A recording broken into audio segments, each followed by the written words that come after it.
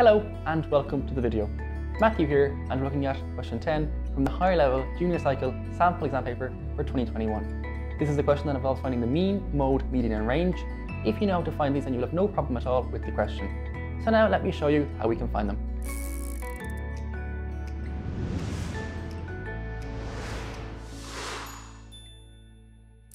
So the mean is the total of all values divided by the total number of values. So in other words, it's the sum of, all the numbers, all the values, and then you divide it by the amount of values that you have. The mode is just the value that appears the most often in a dataset. The median is the number in the middle of a dataset that's ordered from lowest to highest. And then the range is just the difference between the lowest value and the highest value of a dataset. It's very straightforward there. So now let's go back and have a look at our questions. So part A of the question wants us to write three integers so that the three numbers have a mode of 2 and a mean of 5. So a mode of 2 means that the number that's there the most must be 2. Now we have three integers, so that means that at least two of these must be 2.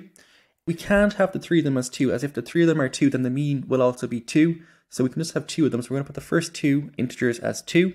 Now to work out the third one, we know that they have to have a mean of 5. So if we plus 2, and then some number x, and divide it by 3, and then we're going to put that equal to 5 as we want the mean to be equal to 5. So the reason it's divided by 3 is because we have three numbers in total, and then it's equal to 5 as we want the mean to be equal to 5. So obviously 2 plus 2 is 4, so 4 plus x divided by 3 is equal to 5. And multiplying both sides by 3, we get 4 plus x is equal to 15. And now minusing 4 from both sides, we get x is equal to 11. So therefore our third integer, the third number we have is 11. So it's 2, 2 and 11. So that's very straightforward there. And it's a very basic question on, finding numbers or finding a set with a specified mode and mean. So now let's move on to part B of the question, which is slightly harder. But again, if you had no issues with part A, you should be relatively okay for part B. So this time we're given a few more instructions. The mode is now 4. The median, so now we're given a median, which again is the number in the middle, must be 4. It has a mean of 5 and then a range of 12. So the first thing we can do is the median is 4, which means the number in the middle here will be 4. That's the first thing we know. Now it's saying also that the mode will be 4 as well.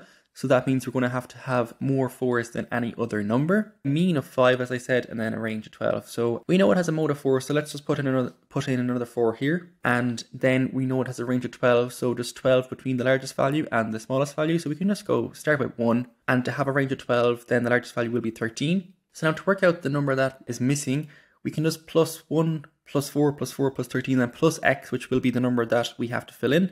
Divide it by 5, as now we have 5 numbers, and put that equal to 5 as it wants us to have a mean of 5. So we say 1 plus x plus 4 plus 4 plus 13 divided by 5 is equal to 5.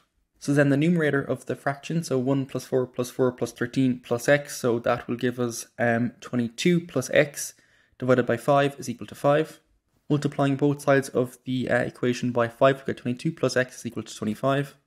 And now I'm going to minus 22 from both sides to give us the x on its own on the left hand side.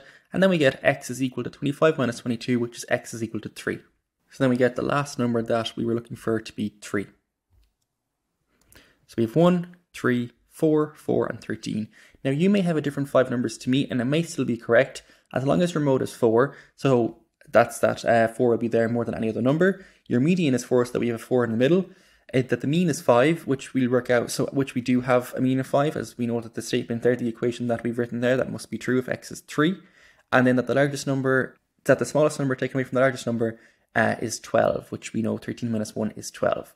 So as long as all that criteria is met, then you will have the right answer, and it isn't necessarily the same answer that I got here. So that's our answer for part B of the question. It's also the last part of the question and the end of the video. So thank you very much for watching.